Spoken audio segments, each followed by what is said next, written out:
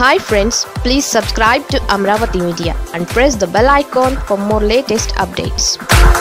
కేంద్రానికి చంద్రబాబు లేఖ మోదీ ఆఫీస్ చెత్తబుట్టలో వేసేసిందా?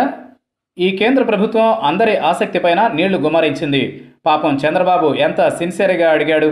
ప్రధాని కార్యాలయంలో ముఖ్య కార్యదర్శి పీకే మిశ్రాకు ఉదయమే ఓ లేఖ రాస్తూ, అయ్యా దయచేసి అనుమతించగలరు, నేను ప్రతిపక్ష నేతను, విశాఖపట్నం వెళ్లాల్సిన అవసరం ఉంది, అందరినీ పరామర్శించాలి, దుర్ఘటన జరిగిపోయింది, ప్రభుత్వ చర్యలను సమీక్షించాల్సి ఉంది, విమానంలో వెళతాను, అది ముంబైలో ఉంది, దాని నంబర్ ఇస్తున్నాను, ముంబై నుంచి హైదరాబాదుకు, హైదరాబాద్ నుంచి విశాఖపట్నం వెళ్ళడానికి ఆ విమానానికి పర్మిషన్ ఇవ్వండి, మళ్ళీ వాపస్ వెళ్ళడానికి కూడా అని కోరుకున్నాడు. ఈయన వెళ్ళి అక్కడ ఏం చేస్తాడో అందరికీ తెలుసు, పేలాలు ఏరుకోవడం.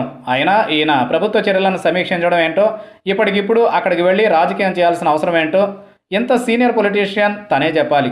నిజానికి ఏపీలోకి ఎంటర్ కావడానికి ఏపీ సీఎస్ లేదా ఏపీ డీజీపీని అడగాలి. ఒకవేళ వాళ్ళు గనక అనుమతి ఇస్తే తెల్లారి ఆ కొలువుల్లో కొనసాగే ఛాన్స్ లేదు. పోనీ తెలంగాణ సీఎస్ లేదా తెలంగాణ డీజీపీ పర్మిషన్ కూడా తీసుకోవచ్చు. అయినా ఏపీ పర్మిట్ చేయాల్సి ఉంటుంది ఆ రాష్ట్రంలో ఎంట్రీకి. ఒకవేళ తెలంగాణ అధికారులు చంద్రబాబుకు పర్మిషన్ రాసిస్తే తెల్లవారేసరికి వాళ్ళు కూడా కొలువుల్లో ఉండరు. సో కేంద్రానికి రాశాడు. నిజానికి కేంద్రం కూడా ఇలాంటి విషయాల్లో ఏమీ చేయలేదనే సంగతి ఆయనకి ఎందుకు తెలియలేదు? నిజంగానే కేంద్రం అనుమతి ఇస్తే ఈయన ఏపీకి వెళ్ళగానే జగన్ ప్రభుత్వం ఏం చేస్తుందో చూడాలని అందరికీ కుతూహలం ఉంది పొద్దుటి నుంచి. అసలే మంట మీద ఉన్నాడు జగన్. చంద్రబాబు ఏపీలో అడుగు పెట్టగానే తీసుకుపోయి ఏదో సర్కారీ నూజివీడు క్వారంటైన్లో పెట్టేస్తారేమో అన్నంత ఆసక్తి నెలకొంది. కానీ సదరు పీకే మిశ్రా స్పందించలేదు. ఫలానా వ్యక్తిని మీ రాష్ట్రంలోకి అనుమతించండి అని కేంద్రం చెప్పిందే అనుకుందాం. వీళ్ళు ఏం చేసేవాళ్ళు? చంద్రబాబు పర్యటనలను అనుమతించేవాళ్ళ?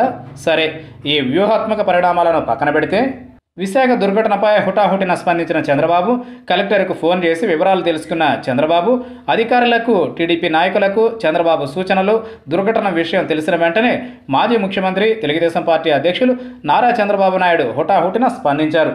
పలువురు మృతి చెందడం, అనేక మంది ఆసుపత్రి పాలు కావడం, దిగ్భ్రాంతి చెందారు. విశాఖ టీడీపీ నాయకులను అప్రమత్తం చేశారు.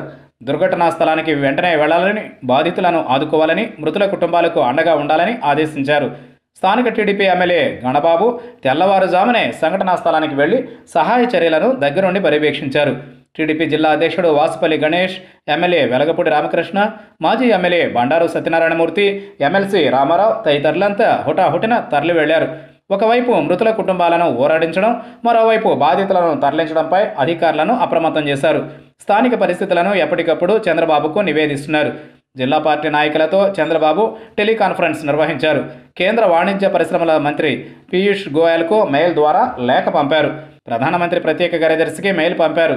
ఒకవైపు కేంద్రంలో అధికారులకు సమాచారం పంపిస్తూ, మరోవైపు విశాఖ నాయకులతో, అధికారులతో స్పందిస్తూ సహాయ చర్యలను వేగిరపరిచేలా చేశారు. గాలిలో విషవాయువుల తీవ్రత ఎంత ఉంది అధ్యయనం చేయాలి. ఎంత పరిధిలో ప్రజలు ప్రభావితం అవుతారు అనేది అంచనా వేయాలి. ఎప్పటికప్పుడు ఆయా ప్రాంతాల ప్రజలను అప్రమత్తం చేయాలి.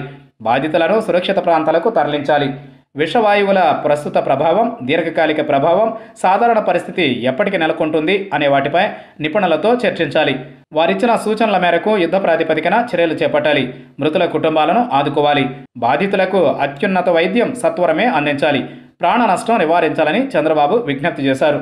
అసలు సీఎం జగనా, చంద్రబాబా? అయ్యా చంద్రబాబు, మీ ప్రజల కష్టాన్ని తలుచుకుని మీరు తల్లడిల్లిపోతున్నారు. మీ మంచి మనస్సుకు వందనం. కానీ కాస్త ఓపిక పట్టండి. మీరు హుద్హుద్ తుఫాన్ సమయంలో ట్రైనింగ్ ఇచ్చిన అధికార యంత్రాంగమే అక్కడ ఇప్పుడు ఉంది. పాపం బాగా పనిచేస్తుంది.